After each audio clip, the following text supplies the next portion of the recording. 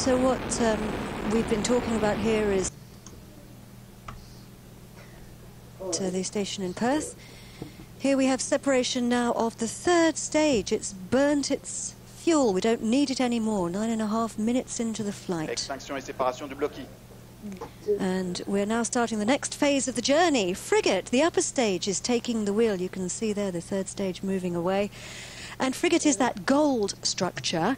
It's got 6 spherical tanks and they're organized in a circle. Yeah, 4 for propellants and 2 of them for avionics. A bit like we have in a cockpit of an aircraft. So for flight control systems, navigation, communication and so on. And the satellites are attached using a special dispenser on top of it. Frigate's getting ready to switch on its engine. It's in what we call the pre-burn phase. It's giving a quick burst of acceleration to push the fluids back in the tanks, and that's to make sure that there's enough propellant to ignite the engine properly. It's a little bit like when you're in a car and you put your foot on the accelerator.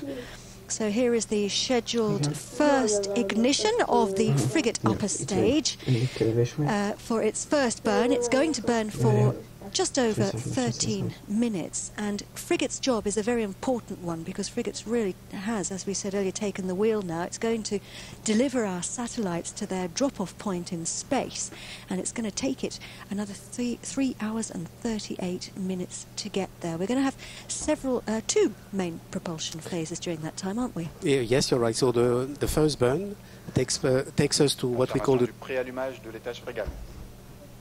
the transfer orbit. Yes, we wait for that. Yeah, and then we will switch off the engine, and we'll coast for about 3 hours and 15 minutes, and then we will have the second burn. So this one will take us to what we call the separation orbit, where we will relieve our satellites. So it should be on a circular orbit. The Galileo constellation is being built and launched bit by bit. Okej, várjamos. Okej, értettem. Kourou Element 6 Soyuz launcher being assembled. Cool. Galileo satellites 7 and 8 will soon be sent on orbit. The Galileo program is solidly back on track for its deployment phase. At the end of 2013, Galileo successfully completed its in-orbit validation phase when ESA tested the system extensively using a mini-constellation of 4 satellites. The first fixed position based on Galileo signals only was a historical moment. And the results of the test campaign on roads, at sea or in the air showed that the system design was good and sound, opening the door for the deployment of the rest of the constellation. Last August, the launch of the first full operational capacity satellite suffered from an injection anomaly, the 2 satellites being sent on an elliptic orbit instead of the circular one. Hopefully, after intensive work, both satellites have been recovered.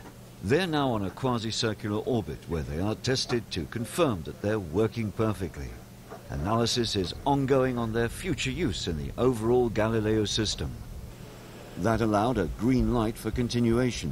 In particular, the launching of satellites 7 and 8 here under preparation in Kourou. During this deployment phase, Europe will be procuring another 22 satellites. Of course, as the constellation is completed, Galileo's overall performance improves in terms of accuracy and availability. Therefore, Galileo's early services could start based on 12 satellites.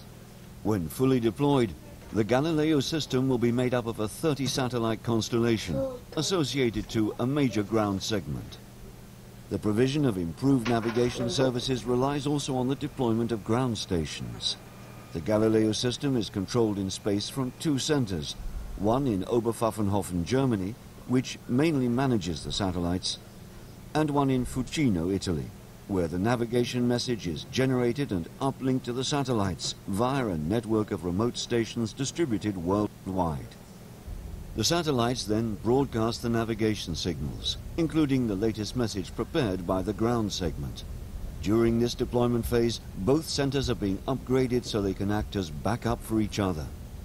With the successful in-orbit validation phase and the ongoing deployment phase, and now the 2 Galileo satellites launched last summer showing they work properly, Europe's Galileo program is well on its way.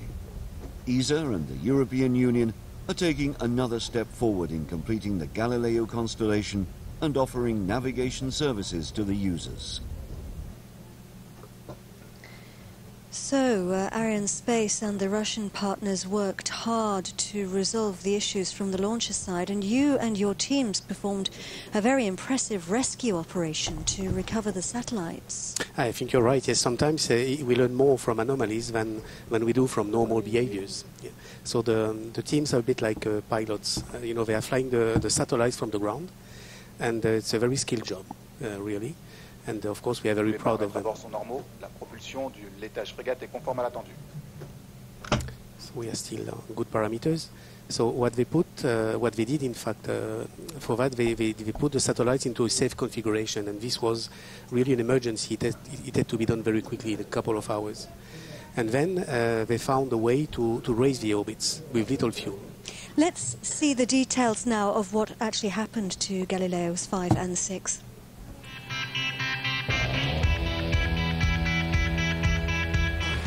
Kourou, 21st of August 2014. At first, the Soyuz mission seems to go well. However, data analysis then shows that its 2 passengers are on a wrong orbit. Since then, the causes have been understood and Soyuz is back on duty. But for the Galileo satellites sent on an elliptic orbit instead of a circular one, solutions had to be found. The first tasks were in Darmstadt by the joint ESOC-CNES team in charge of the usual post-launch activities. The work turned into a rescue operation with crucial decisions to be taken right away. So they managed to recover the orbit in a few hours, and within the visibility of the tracking stations, because I mean, when you go to the next tracking station, you lose basically satellite. You have to know what is the visibility from the next tracking station, and this you do only if you have an orbit reconstructed. Once the satellites were secured, they could be transferred to the supervision of the Galileo Control Center in Oberpfaffenhofen near Munich. Then the best maneuver strategy had to be chosen and the recovery scenarios defined. We developed together a maneuver strategy, and then we execute them. A number of maneuvers were performed. We are talking about 14 maneuvers per satellite. Securing the birds in space was one thing, but at the same time, the ground segment overseeing all Galileo systems needed to be able to work with them. So it had to be sure that the operations in space were in line with the capabilities of the system on the ground. And the good news is that we've now recovered the satellites. So we've taken it to where it was even a scenario which was well outside of its operational parameters, and now we've moved it into a place where they can be used and can be salvaged. So from that respect, we've saved the mission. With all these maneuvers and reprogramming, the satellites are now operable on a corrected target orbit.